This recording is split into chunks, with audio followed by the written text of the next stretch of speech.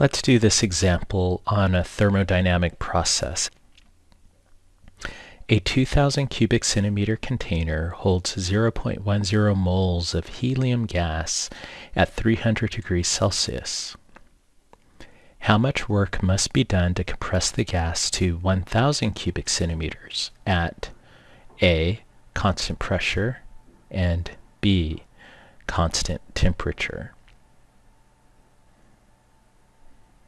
Let's begin by visualizing the scenario. Suppose we have a container of a certain volume. We'll say it's the initial volume, and I'm drawing kind of like a piston here, so later, when we evolve to a lower volume, I could illustrate that the volume inside the cylinder of the gas has decreased by just showing my cylinder head at a lower position. I will label the state of the cylinder initially uncompressed. I will label it as state A. In state A, we're at volume V sub A. We have a number of moles N. We're at temperature T sub A. All of these are given in the problem.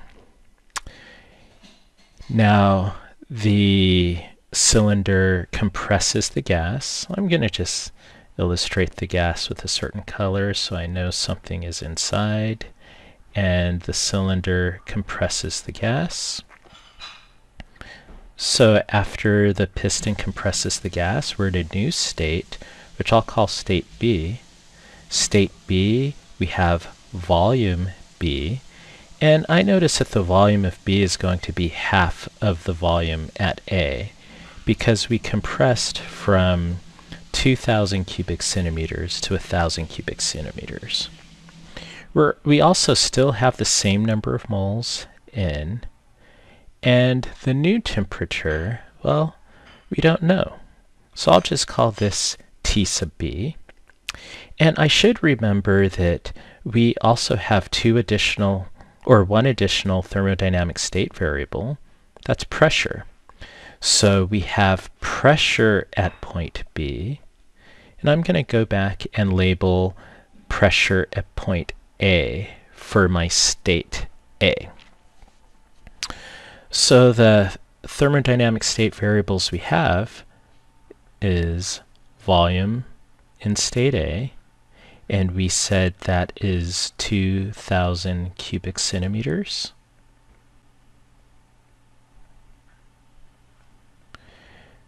We have the number of moles, which remains constant for this process. We have the temperature in point A, which is 300 degrees Celsius. We're going to have to convert that to Kelvin later. And then we have pressure at point A, which is unknown. Now, even though the problem didn't specify a pressure at point A, because pressure is a thermodynamic state variable, and because we are dealing with the gas, it's important for us to indicate what we know about it and what we don't know. It just gives us more information.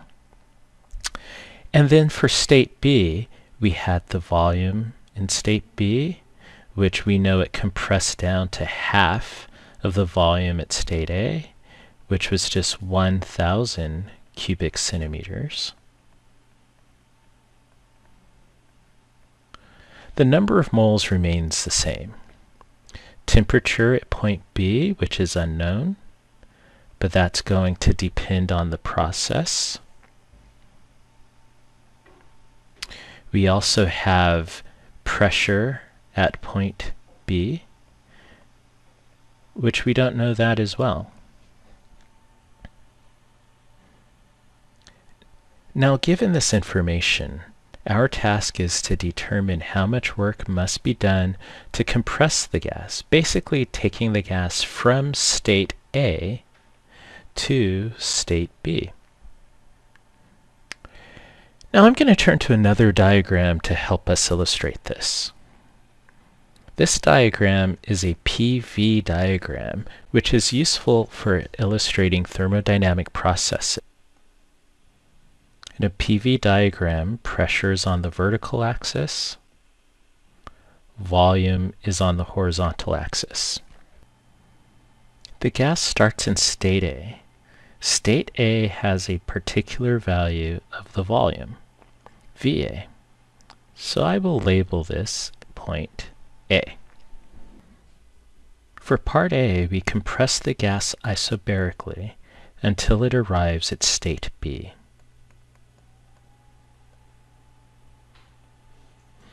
So this thermodynamic process is represented by a horizontal diagram in our PV diagram. So I'm labeling that second point state B. Now we are to find the work done to compress the gas. So if we are compressing the gas, we know that's going to be positive work. Now remember, the work done on the gas is equal to negative the area between the curve in the PV diagram and the horizontal axis. So essentially, all we have to do is calculate this area right here for this isobaric process.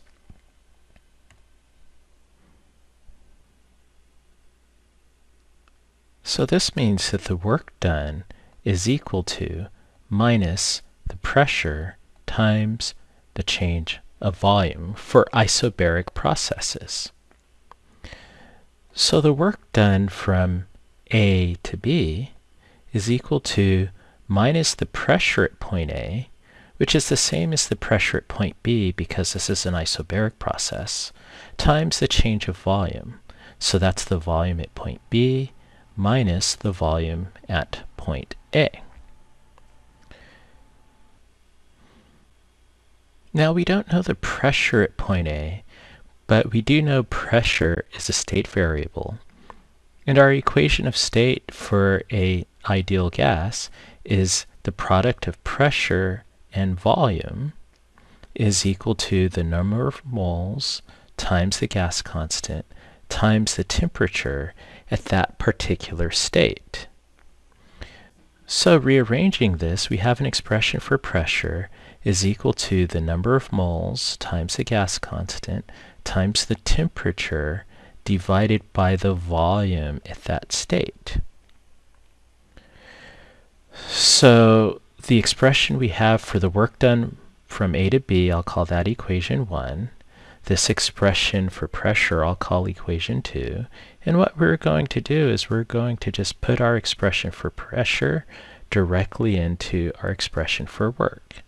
When we do that, that's the work done from A to B is equal to the number of moles times the gas constant times the temperature divided by the volume at that state times the change in volume, which is the volume at point B minus the volume at point A. And let's not forget the minus sign in front.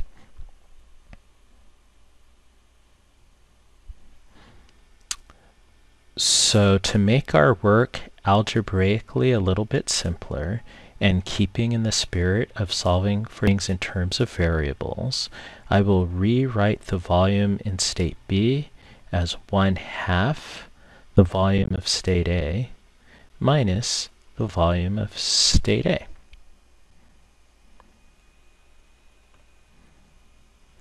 So this algebraically cleans things up for us a little bit by recognizing that we could cancel out the volume in state A. And now we have the work done from A to B is equal to minus nRT times minus 1/2. And when we see a minus times a minus is a positive. So now let's plug in numbers. We have the work done from A to B is equal to 1/2 times the number of moles, which is 0.10 moles, times the gas constant, which is 8.314 joules per mole Kelvin, times the temperature. The temperature is given as 300 degrees Celsius, but we are going to convert that to Kelvin by adding a 273.15 Kelvin to that. Okay, and when we plug this into our calculator, we end up with 240 joules of work is done during the isobaric process. Now let's do a reality check. So we got positive work. What if the work was negative? The thing is, it's really easy to lose track of signs with these types of problems. So let's just go back and refer to our picture to see if we would expect positive work or negative work for our final answer. So from our PV diagram, we see it's a thermodynamic contraction. If we were to calculate just the area under the curve, absolute value of that, we would get a positive area.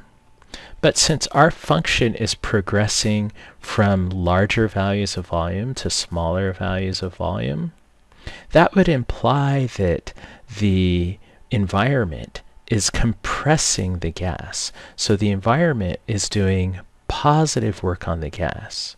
So since the environment is doing positive work on the gas, I would expect that this result would be a positive work. Now that makes sense mathematically, because as we go from state A to state B, we are progressing from larger values of volume to smaller values of volume, which means that work done, just the area under the curve, the signed area in the curve, would be negative.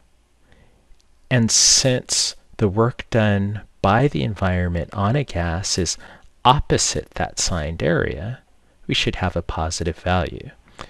Now we accounted for that positive value basically when we started off with our definition of work, and then we ended up with a negative sign in front, and the change of volume is negative. Negative times a negative is a positive. So we could feel good about our answer.